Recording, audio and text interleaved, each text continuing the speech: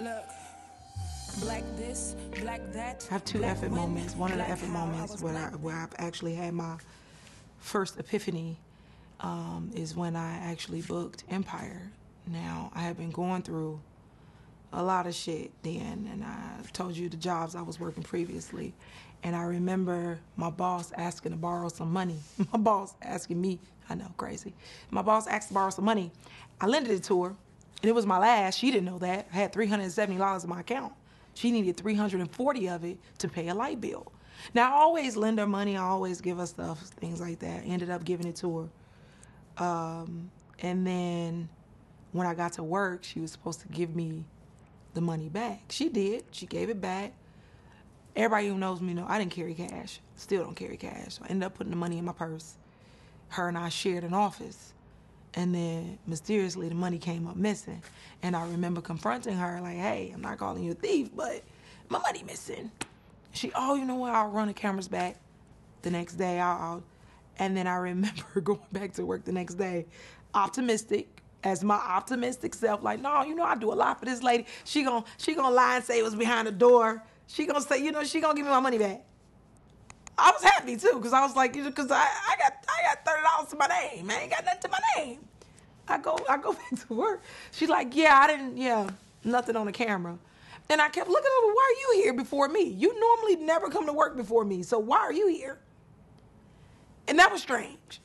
And I remember just that cancer in me that snapped off the moody, I blacked out. And then I got suspended for 2 weeks because I don't know what happened. And that's my story. I'm sticking to it. I don't know what happened. I blacked out. I got suspended for 2 weeks for discourteous behavior. And during that 2-week suspension, I was job hunting. I had a food sanitation license, and I had worked long enough to gain some experience in the field that I was in to take my license to hospitals. So I started knocking on every hospital door in Chicago. And I remember that very first week I was due back at work. The night before I was due back at work is when my brother called me in the middle of the night and said, hey, Terrence Howard is looking for female rappers in their 20s. I think you'd be dope for this opportunity. Joe said go and, the audition, whatever. And I'm like, dude, like I got to go to work with a thief tomorrow. That's the last thing on my mind. I'm trying to get my thoughts together because I know I'm going to curse this lady out. I don't know how I'm going to feel about working next to a thief. I get to work. And sure enough, she got on my fucking nerves, telling me all these different things I had to do. She changed my job description, all this crazy stuff. And I remember going in the bathroom, because us Kansas, we cry. I had a little frog in my throat. I wanted to go in the bathroom and get my little self together because I wanted to cry a little bit. And I remember going in there, I stuck my hand inside my pocket. There was the number. I never put that number in my pocket because I didn't care. So I said, you know what? Fuck it. I'm going to call the number, right? Call the number. And the lady was like, yeah, we looking for rappers to come at this time. And I'm just to show you how God works. He's just so amazing. He literally lined that thing up for me. I remember telling my boss, like, hey, I got to go take care of some. She said, well, you can't come to work until noon to 8. Noon to 8, the bus stopped running at 8. The 8A stopped running at 8. So how am I going to get home? And Ubers weren't invented back then. So I said, whatever. I go audition for the stuff. Didn't know I was auditioning for a show. I just thought I was going to rap for Terrence.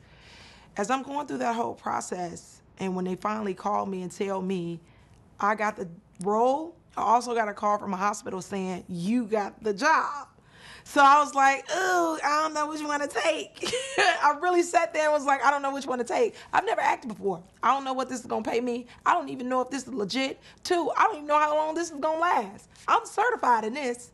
This is what I'm good at. I know I'm good at it. But I remember going home praying for a very long time, and I said, God, if this role is for me, because you knew I wanted to be some form, shape, of entertainer, whether it was a rapper, a dancer, a stripper, something. I just need to know if this sign is for me. And a lot of people, and I love telling this story, it wasn't even a second later, there was an alarm that went off. And I started looking around like, what was that? And I keep a basket full of like perfume, jewelry, just junk.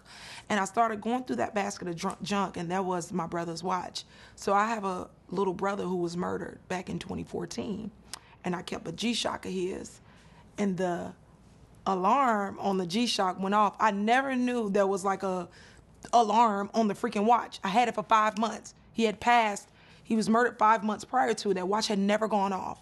And when I was sitting there praying for my sign, that watch went off. And the crazy thing is, the time on the watch said 8:23 p.m. 823 was the number I always played in the lottery, and I would never fucking win.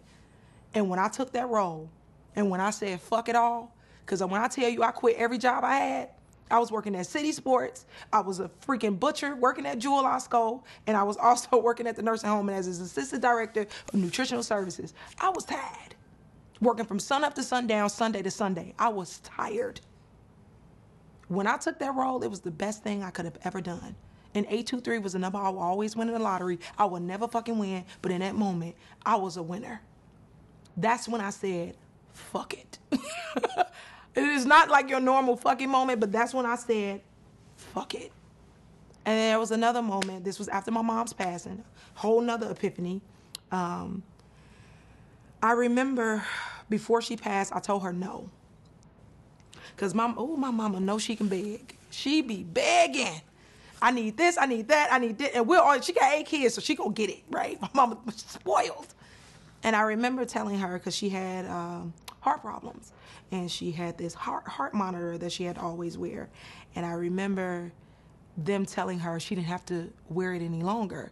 And she said, they're taking the box off. You told me you was going to give me a massage. And I was like, Mama, I'm going to do that. I'm all the way in Jersey. I'm working. I'll do it when I get there. She hit me the next day. You told me you was going to give me a massage. Mama, I'll do it when I'll get there. And when I came home that night, she passed. When I flew back to Chicago, she passed. And for a very long time, I was holding on to that no, right? And I started telling everybody yes, almost as if I was making up for that one no I had told my mother. And my yeses were exhausting me. My yeses were getting me in some shit that I didn't have no business getting in. My yeses had me devaluing my work, taking just anything, all these cheap ass roles, because I did not want to let anybody down. Until one day I said, fuck it, I'm tired. And I remember saying no. I turned down 2 roles. And I almost feel like me turning down those 2 roles, people forgot about me. And they was like, who the fuck she thinks she is telling me no? When they thought they were doing me a favor. You know, it was a little hard trying to get work during the pandemic. But I'm blessed. I'm on a syndicated show. We get paid forever. I'm good. Right? And, you know, we get residuals and stuff like that. So I'm blessed. And when I told them no, I don't know. I had a really shitty 2 years after my mom's passing and after saying yes and no. And I was in therapy, and shout out to my therapist, Love, who has been so patient but diligent and delicate with my spirit, because without her, I probably wouldn't even be the giant that I am, because I shrunk myself after my mother's passing. I was fucked up, and I was guilty about a lot of things, guilty about not doing things for her like I should have done. And but after her passing, I learned boundaries. And instead of saying yes to everything, I'm learning no. And no isn't always a bad thing. And I remember going to LA. I'm bi-coastal, but I stayed out there longer than what I would normally stay. And I just had to get away from my family and get away from everybody because it was too noisy. It was too loud. And I remember one day I just said, like, fuck it, I'm gonna just be relentless with how I show up. And this time, not for people. I do so much for everybody, but I never did anything for Tyranda. Somebody asked me to do something, okay, what time, when? Somebody need anything, I'm on it. Nobody, like, when I tell you I'm one of the most dependable people on earth, probably the only one who do what I do, just will literally drop everything to make sure my people are taken care of. Because if you're a friend of mine, a family of mine, or anything of mine, I'm going to take care of you. But I forgot to take care of me. And last year, I just said, fuck it. And fuck everybody. And it was one of the best decisions I've ever made. I'm free, man. I'm so free. Fuck it. What's up, you guys? It's your girl, Tyranda J, and you are tuning in to 247hh.com.